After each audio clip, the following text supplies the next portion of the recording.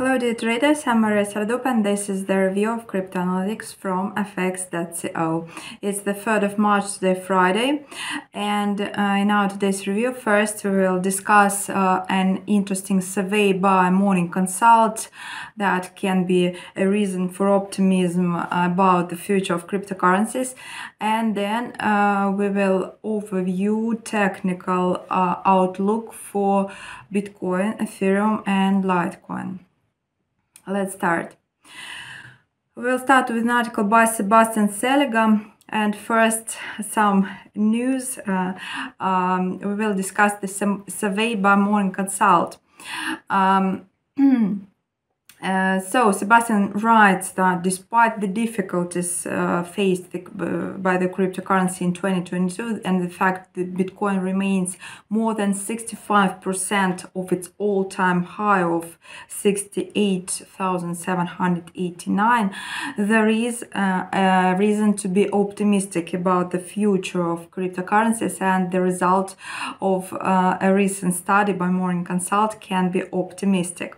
The survey found that 80% of American adults are frustrated with inequity in the financial system and believe it favors those with powerful businesses, with 67% of respondents agreeing that the financial system needs major change or complete overhaul, while only 4% say that no changes are needed. An Alliance survey found that the most popular word associations with the global financial system were expensive, injustice, and confusing.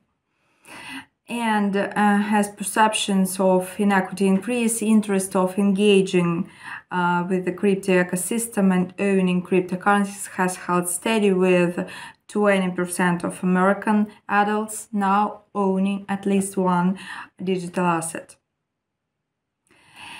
Okay, and now let's get to technical picture of first Bitcoin, what's happening to the flagship cryptocurrency. Let's have a look at the chart. So Bitcoin has failed to break above the 50 moving average on the 4-hour time frame chart, reversed lower, and after a short period of horizontal trading inside a narrow range seen between the levels of 23,044 and 23,885, the bears spiked to the downside. And the intraday technical support seen at the level of 23,114 and 22,775 will now act as technical resistance, as the low during the spike down was made at the level of 22,000. And the market is now developing a new corrective cycle. The weak negative momentum on the time frame chart supports the short-term bearish outlook. So despite the recent rally, the downtrend on the 4-hour daily and weekly time frames continues without any indication of a possible trend termination or reversal. So far, every bounce and attempt to rally is being used to sell Bitcoin for a better price by market participants, so the bearish pressure is still high. And the game-changing level for bulls is located at 25,442 and must be clearly violated for a valid breakout in the longer term. Okay, let's have a look at the chart for the moment. And yes, we see that very heavy decline right at the start of today. Yesterday Bitcoin was at points 23,400 something, and it opened today at 23,435, and then it sharply declined almost to 22,200, and then retreated a little, and now it is trading at 22,394. Okay, now let's get to another article also by Sebastian Selig and Ethereum.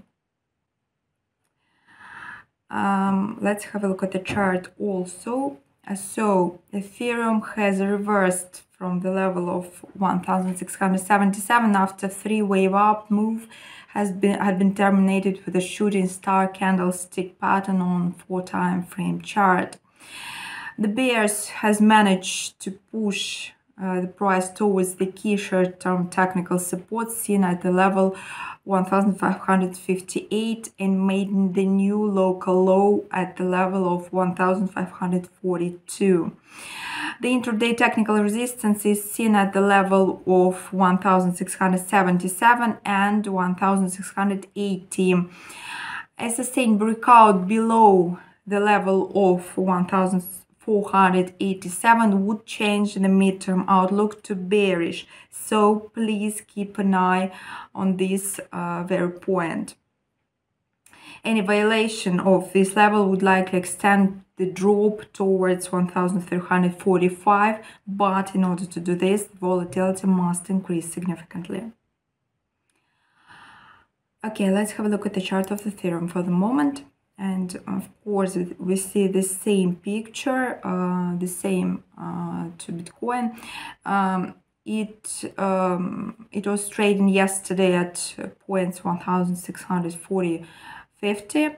It opened today at the point 1,644, and then it sharply declined, and it lost almost 100. And now it is trading at the point 1,569. And now let's say also a couple of words about Litecoin and the next article by Tobin Melstead.